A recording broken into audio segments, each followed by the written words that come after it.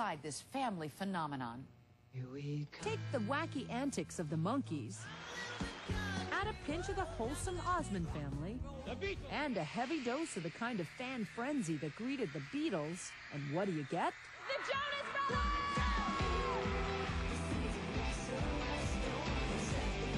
Beatles fans may wince at the comparison to their beloved Fab Four.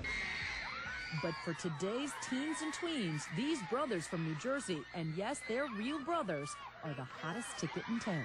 Are you kidding me? Oh my God, you know the Jonas Brothers? You must be delusional.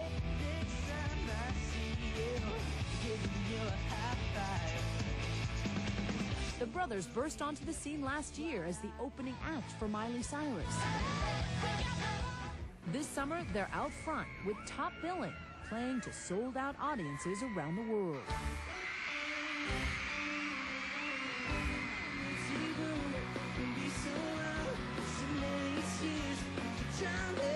"20-year-old Kevin, the extrovert, is on guitar. 18-year-old middle brother Joe is the comedian. He's lead vocals. And youngest brother Nick is the subdued musical mastermind.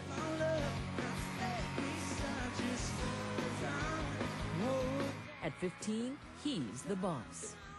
The musical talent comes from Dad, Kevin Sr., a former pastor and musician.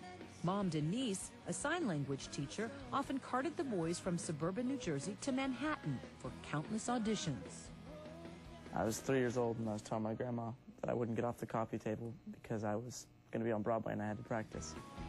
At age 8, Nick made it to Broadway as a street urchin in Les Mis.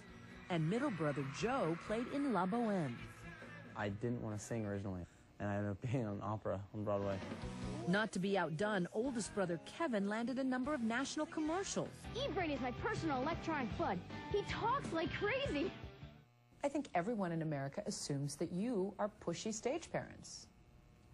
Do you get that a lot? We saw parents that their entire existence and their self-worth was wrapped around whether their child was on that stage. We don't live there. Time for me to fly. They say the boys pushed themselves. They formed a band and started playing schools, churches, anywhere people would listen. They were signed to a record deal, but were dropped after their first CD failed to sell. Seems like it was rough. A year of just disappointments. What, if anything, do you think you've learned from that? I think we could have easily said, all right, well, let's do something else. Yeah, I think we kind of had it in our hearts that this is what we wanted to do. Undaunted, they promoted themselves on the internet, posting homemade videos. And their 30,000 friends on MySpace alone caught the eye of Hollywood Records, which is owned by our parent company Disney, who gave them a second chance. Since then, it's been a rocket ride on full blast. People magazine amazingly devoted an entire issue to the trio. These are boys who really have values. They've talked about wearing purity rings. They talk about going to church. Their mother and father travel with them. So these are kids who the parents can feel their daughters can support. We hear over and over again that these young men are so nice. They're such good boys. Is this for real? Most of the time it is. What the heck is your secret? Well, we've worked throughout their life to try to make them good men, not just good boys. They're certainly well-mannered. We were invited on their tour bus as the family drove from San Francisco, my hometown, to their next gig outside Sacramento. And that's the Coit Tower. Oldest brother Kevin gave me a private tour of the Jonases' home away from home. Yeah, these are our bunks. It's a little messy because, you know, it's all good. We live here. This is Nick. This is Joe.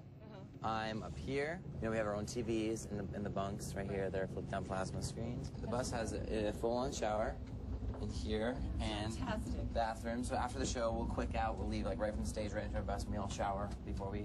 I asked Mom Denise, how do you discipline rock stars? It's been challenging because they don't have a lot of freedoms. What are you going to say? No, you cannot buy that expensive piece of clothing, or mostly it's been like cell phone use or no internet. I asked about the purity rings they still wear, but they didn't want to get into it. It's a vow of abstinence till marriage. However, I think that, you know, as teenage boys, it's probably not something they want to talk about all the time. They clearly don't want their love lives under a microscope. Nick reportedly had a relationship with Miley Cyrus that ended last year, but they never talked to the press about their romances. Instead, they pour it into their music. For guys who write their own songs, you get your hearts broken a lot. Yeah, it's good sometimes when you're heartbroken, because then you can write a good song. But you're the Jonas Brothers. Who breaks your hearts? You'd be surprised. Yeah. Which is why Mom also keeps her eyes out for other potential distractions. As a mother, do you think my son could be seduced by some floozy? Some groupie? Exactly. Of course you think that. You think, so you, that's why I'm around. That's why I'm on the road. While minor detours creep up on the tour, nothing was scarier than when Nick's health took a dramatic turn. Just like on stage, the brothers tell the story in unison. I lost 15 pounds in 2 weeks. I weighed 115 pounds. I went down Scariest thing ever. Went down to 100. His eyes were like sunken And into. then, Remember we went swimming one day, and I could see like his like ribs. his back bones. I was like scared to death. Nick was rushed to the hospital and diagnosed with type 1 diabetes. And I have to wear this pod because it delivers insulin into my bloodstream. He wrote a song about the experience, which is on the new CD. A little bit longer and now be fine.